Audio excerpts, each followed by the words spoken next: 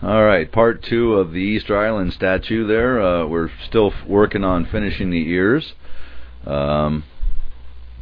Obviously, the back is done now. I think the ears are the last thing that we actually have to do prior to sealing the cardboard. You're going to see me tape a little bit because I said I wasn't going to seal it, but then I decided to seal the cardboard so that it wouldn't get wet. If it gets wet, it loses its rigidity, and as a form, it would collapse potentially if there was wet cement put on it, and the cardboard needs to be sealed. So you're going to see me, actually we're putting the back on. It looks like we put the ears on, and now I'm unscrewing them so I can put the back on. I misstepped here, but you put the back on, then you put the ears on, then you don't have that step being in conflict there. But right now, finishing the back, and then like I say, you're going to see me doing a little taping here on the joints. My thought is that there is an elevation change between one layer of cardboard and the other, and this makes a transition to where you don't eat up as much mud. I'm not worried about the cost of the mud, I'm worried about the weight of the mud. In addition, it doesn't allow water to get into the edge of the cardboard or in between the cardboard.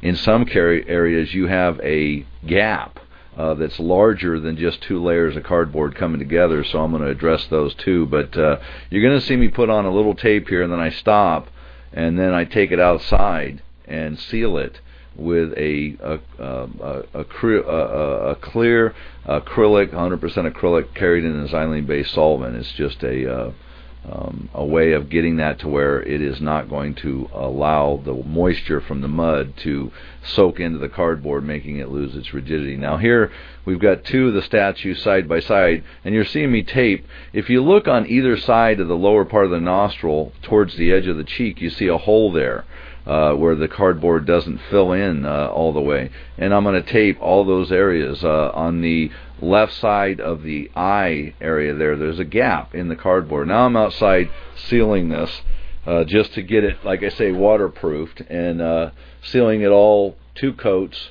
and then basically coming now in the shop and going to tape over. Like those areas where the tabs are, there's a huge elevation change there, and taping over it just gives a perfect skin, an outside skin that is just continuous without any real elevation change. Now here we're starting to mud. This is what we're trying to go for is a 3/4 inch lay. That's the finish of the structural mud, and then we'll talk about the texture mud. But all I'm doing is the very base, the bottom of it, where that base comes up along the vertical part of the base.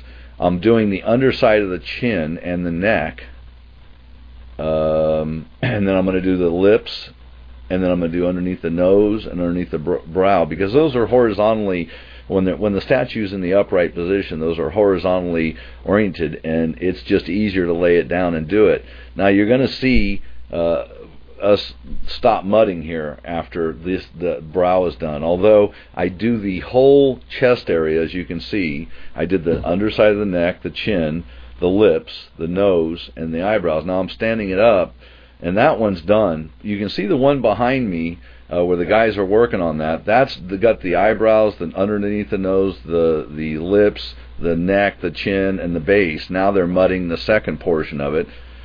So now we've got 2 of them. They're both in the same position. The ones that the front 2 guys are doing are in the same position that I just lifted up, where the brow, the nose, the lips, the chin, and the base are done. Now they're just finishing all the other vertical surfaces.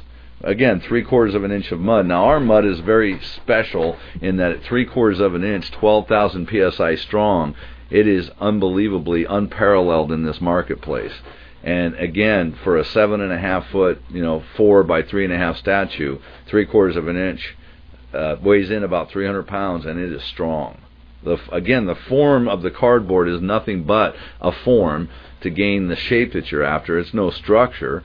But it is, like I say, a total hollow cavity in there, and the shell is what makes the strength.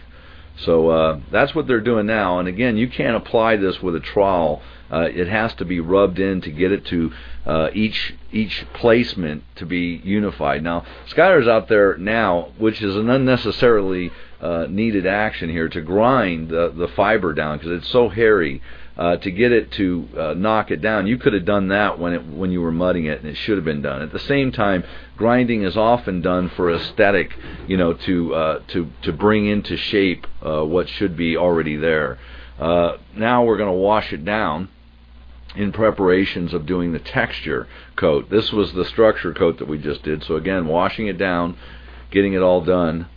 Now the guys are still working on the two. The one I just brought outside was one that was finished.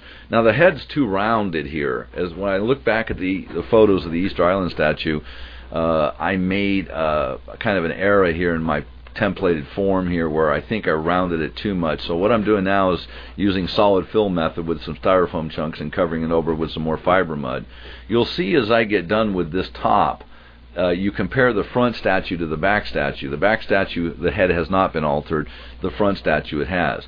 Where the lips are here, the lips just popped out too much, and they needed to be subtle in their transition from all areas of the face to the lips. So I just kind of added to that. And you'll see the back statue I was talking about there. It was too round, where the front statue now is good. Now we brought it over to the other shop now. We're going to, again, now we're putting the Stone Tough admixture. It's a bonding agent and an admixture. We're spraying that all over the surfaces because we're about to apply a splatter coat of texture mud, which is going to give us the texture that we're looking for, which replicates the Easter Island statue. Although the statues that I saw photographically from Easter Island had a lot more roughness to it, mine doesn't have as much of that, but preference, I think, took hold here. But now we've got it outside. Now I took it over to this shop because this parking lot needs to be resurfaced, and splattering does tend to get a mess. So I didn't really mind it in this parking lot, but the fact is, the dash brush is, we've got a concrete pump. I could have blown this on with a concrete but my concrete pump takes about 1.5 buckets of mud to fill, where this was only a 3-bucket operation here. And the pool deck brush is my oldest form of splatter texture, and I think I like the effects of it more, and especially not having to hear the pump and clean the pump and get it started and have it plug and all this other stuff. So within about a half an hour, we had two of us had those 3 statues totally textured, and then we let it sit overnight and then came back with a grinder wheel in our hand, a fiber grinding wheel, knocked it down. Now washed it, it's inside. We've now applied a bonding agent again. Now we're applying the hydro seal, and what I'm pointing out here is that you don't want to see the brush marks. This particular fireplace texture was not as rough as would be the statue, so I was just trying to indicate to you, watch your paintbrush marks. This is a finished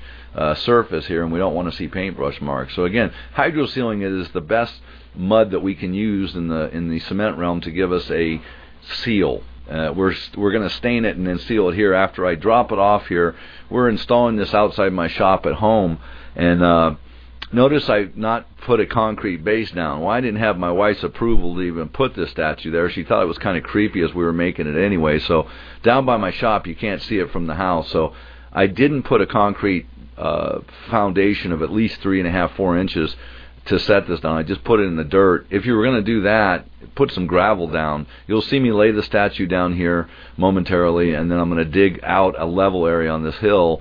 And at that point, if I'd have dug it another 6 inches, put some gravel underneath it, I'd have a better installation. Notice where my hand was just, the base of this statue has a vertical area on it, which I intended to have buried in the ground 4 inches, so you didn't see the underside of it.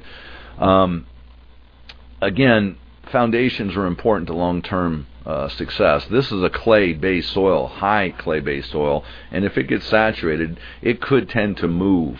So I would want a foundation underneath it. In my particular case, I didn't, so I could move it if I was so ordered by my wife. Now again, the compressor, I don't have a compressor in my shop right now. I have a little teeny one, which the air gun wouldn't, to spray this on using an HPV gun would have been my preference, but not having the enough CFM to do that, I just use the pool deck brush, which is an old technology which we used to stain this way. But for as little as I'm staining here, it doesn't take very long. I don't really address in this short clip the staining. I edited out a lot of it because I didn't have the time in this YouTube video. But with the staining we have in our other DVDs, but